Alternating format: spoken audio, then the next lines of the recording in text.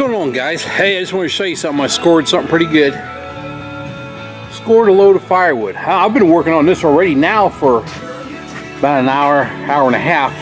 I just now remember to take a picture of it, but it was stacked up. I had it stacked up and around like a mountain all the way around. This is the only big piece I've got to cut.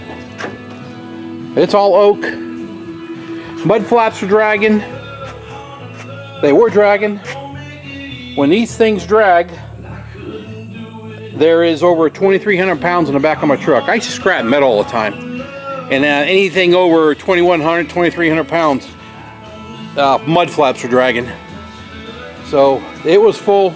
I took a break for about an hour and a half inside. I wasn't feeling good, got real hot. It's probably somewhere in the high 90s. And here's the log splitter. You've seen me use that before. There's the log splitter. Been getting after it.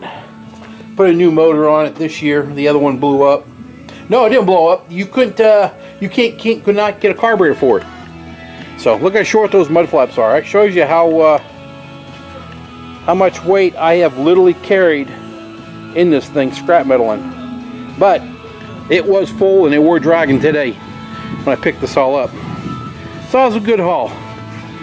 All right, I need to get this all emptied out. I gotta get my truck to my son's work tomorrow.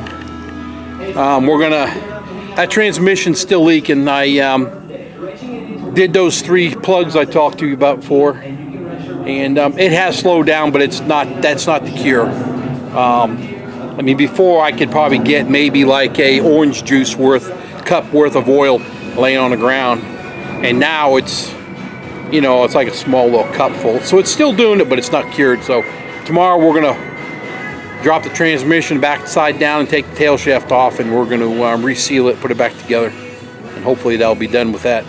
Fix that leak. All right, well, I'm gonna get going here and get this wood split.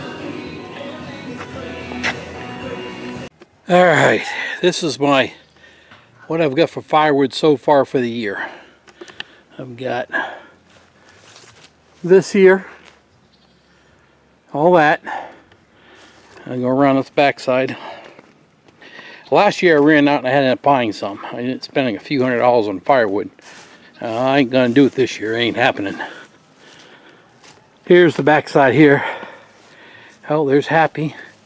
Looks like she's down there, found her something to eat. Anyway, here's the firewood, the backside. I still need to get another truckload to be great. This isn't the only supply of firewood. I have some more firewood up by where my log splitter is. I probably have about, that's probably about 2 weeks worth up there at the other, by the house. This here is probably, it could be a month, maybe. It just depends on how cold it's going to be, because I really don't use the heater in the house. I use the fireplace, and then when that thing gets going, I mean, it gets hotter than crap in there. I mean, there's one year I had to open the windows and the doors because it got too hot. It was the first year I didn't know how to turn the thing down. It was going with that blower and all that.